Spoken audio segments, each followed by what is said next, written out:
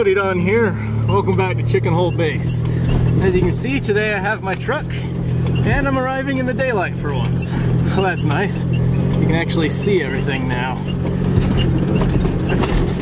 I fixed the exhaust leak on my truck, so I'm not too worried about it starting to fire anymore. And it's definitely nice because I don't have to straddle the ruts. I can drive much faster up here. But anyway, let me park this. I've also got my birds again. They go pretty much everywhere with me these days. You guys, come on.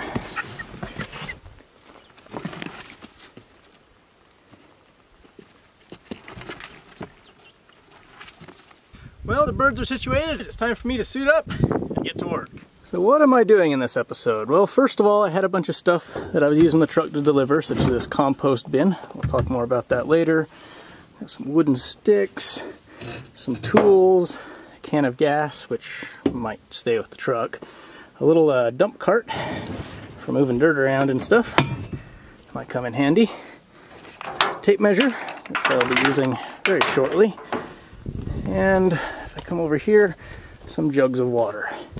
Probably hide these somewhere around, just so I've got a little bit of water up here in case I need it. Which, yeah, usually you do. Unfortunately, I did get here just before sunset. If we have a look over that way, you can see the sun setting. Kind of pretty.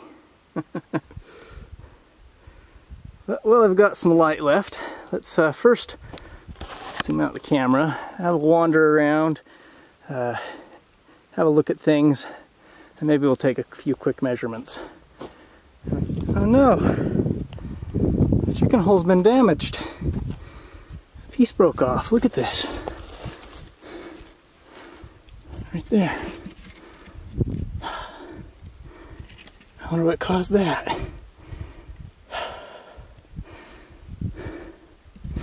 Maybe I could glue it back on. Should I try to fix it? Probably could. So the general idea of what I'm thinking is to dig a tunnel into the ground under where I'm standing here, and that'll be the living area, kind of like the bedroom, maybe the kitchen, and I'll have a tunnel going out between these two trees right there, and then link that up with those big plastic tanks, which I'll be using for greenhouses, down over there. Maybe have the big one positioned north to south, so we get some maximum sun exposure. And then I can kind of fill in a lot of this space with those grow tunnels I was been talking about. Of course, we probably won't get that far this year. And maybe I can put some tanks of water over here somewhere for thermal storage, and as for solar power and water collection, I'll probably put all that stuff up there.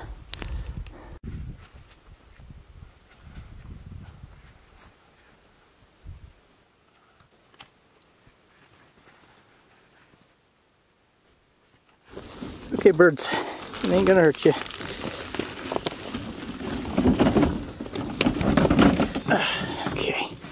I'll stash that right there by this tree for now. If you haven't already gathered, this is what I plan to use to dispose of my waste. Humanure composting. Probably get a couple more of these and have an entire room dedicated to compost in the base. For now though, I can just have one sitting out like this. Since I'm likely to be using this very soon, I'm going to throw in a bucket of activated biochar. So this is going to be my bacteria starter, and also the charcoal adds a lot of surface area for the oxygen to get in, and it also absorbs smells. So stick that in, and I've also freed up my bucket.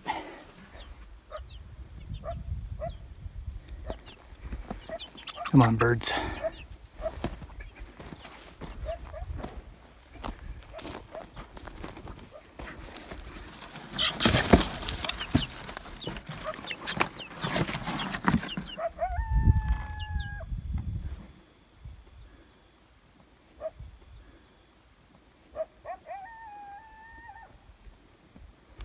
Come on. Come on, chickies. Come on, let's go.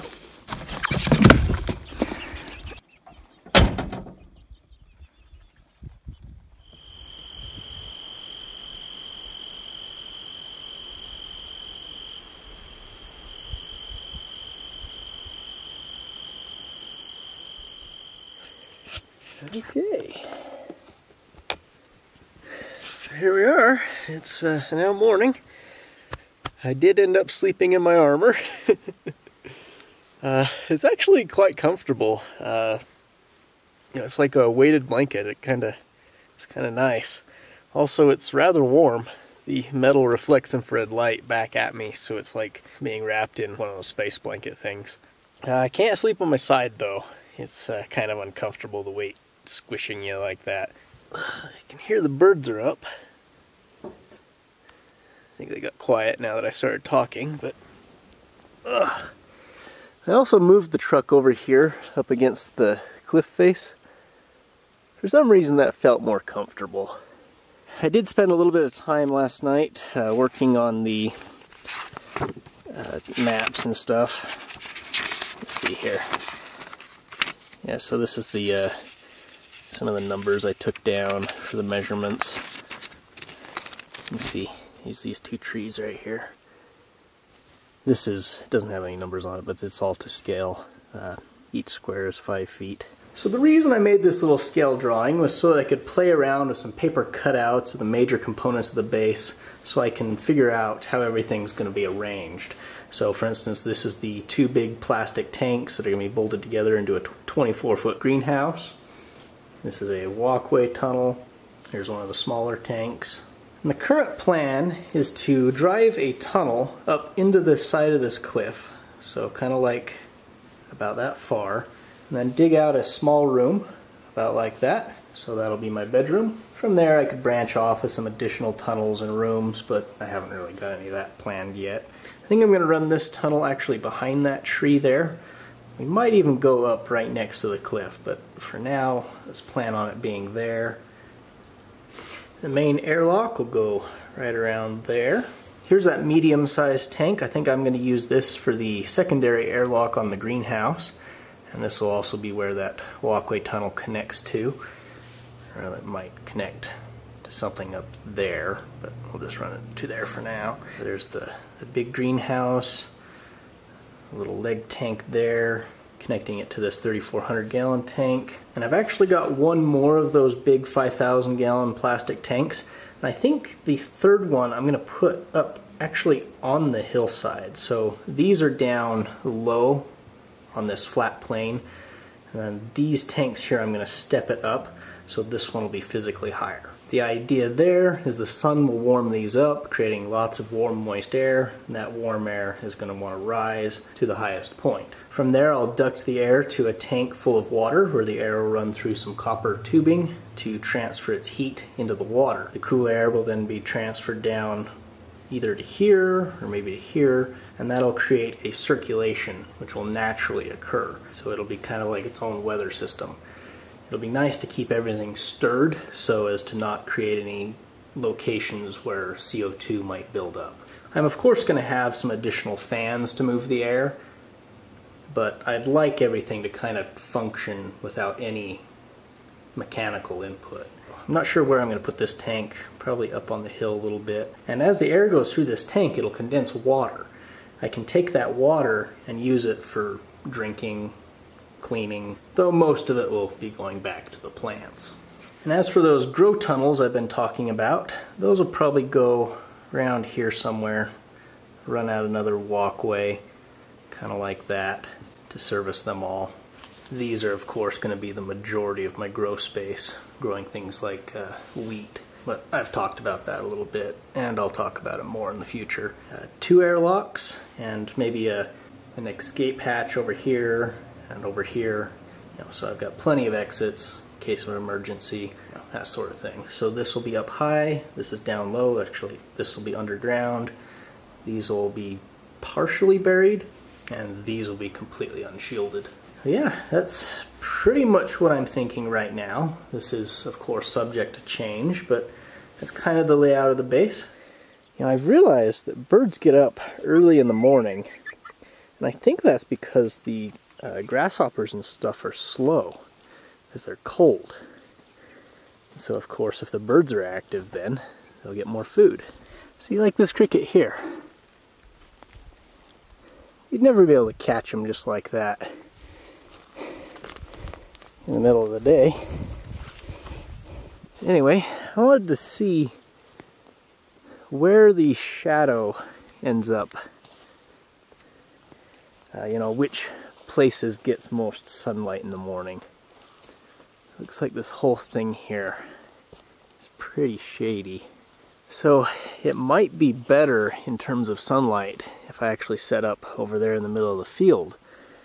But I do want to be up against this hill so I can dig into it. And really, the shadow does seem to be shrinking quite rapidly. I think the difference is maybe only about 20 minutes worth of sunlight. And also, in the winter, the sun will be rising over there. So this hill won't come into account much at all. I think the greenhouse and the living area are going to be done as two separate projects. Maybe the tunnel linking them together will be a project for next year. Well, before it gets too hot, I say we do at least a little bit of digging.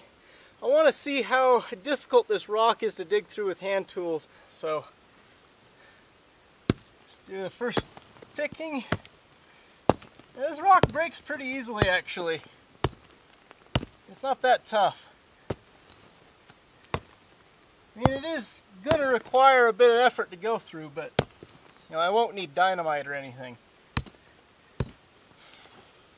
I might need something a little bit bigger than this hand pick, though. So let's switch that out. There we go. Now we can dig.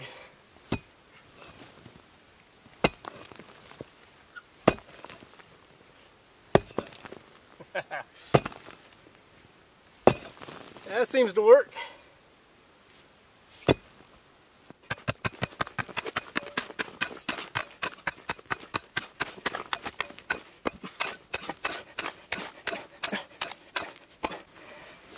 Whew, I'm exhausted already. You can see the sweat dripping off me.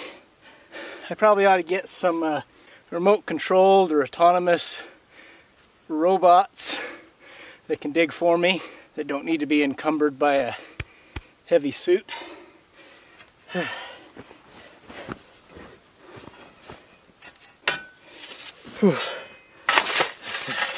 Shovel the rest of this up though.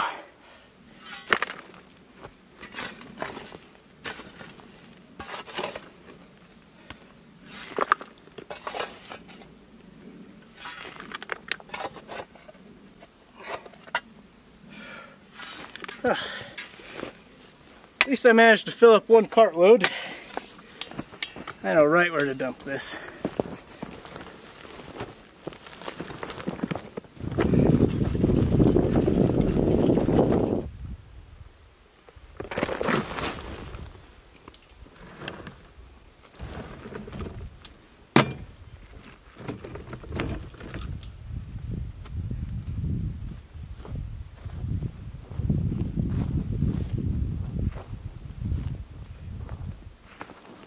I am probably going to need to put a culvert in here at some point, but there's a little bit of dirt to make the hole not as severe.